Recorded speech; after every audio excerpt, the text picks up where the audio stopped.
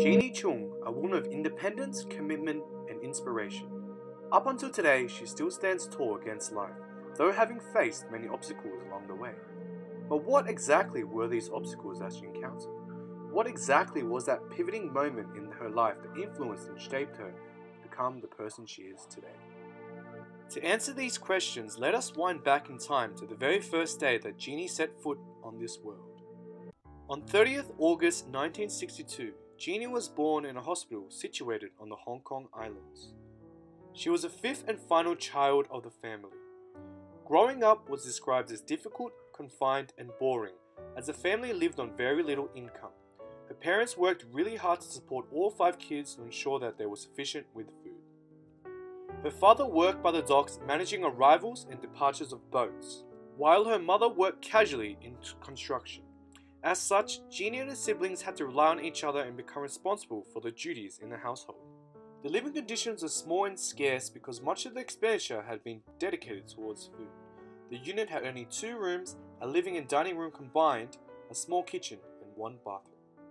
Thus, in an effort to save space as well as money, Jeannie and her siblings shared a bunk bed, and as you can imagine, it would be uncomfortable not being able to have your own bed. Meanwhile, in the streets, it was always busy and populated with people.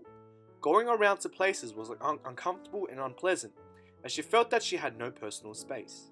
She would constantly brush against people and squeeze through gaps in the crowd whilst travelling about.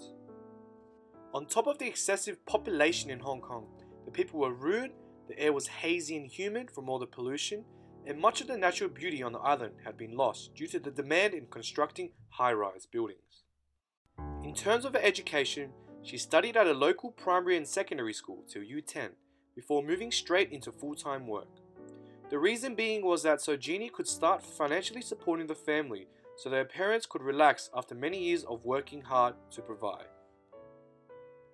During this time, she worked in different lines of work, which include being an administrative assistant at an advertising company, a secretary for a Japanese company, and a negotiator at a life insurance business.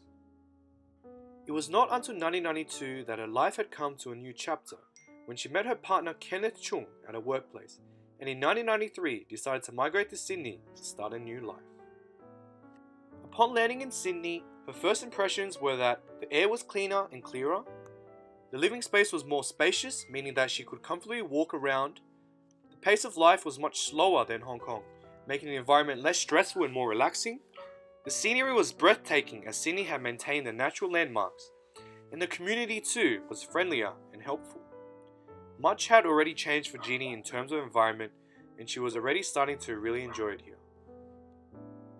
The newlywed couple spent the next few months living at their relative's house while searching for new work and a suitable home. It was not long before they found jobs and a house in Quakers Hill.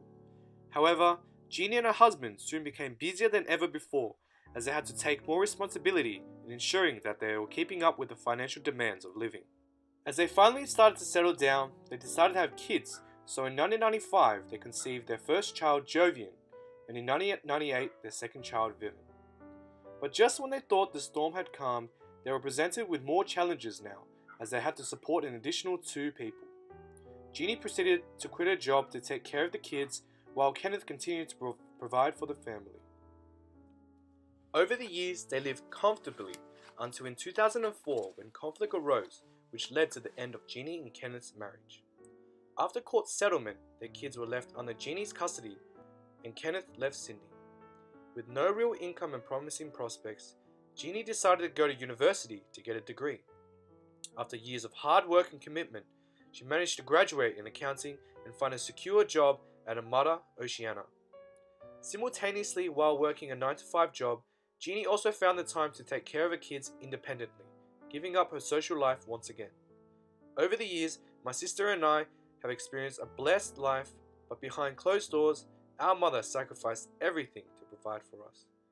We will always be indebted to have our resilient and strong mother for single-handedly raising us and ensuring that we have a life filled with happiness and joy.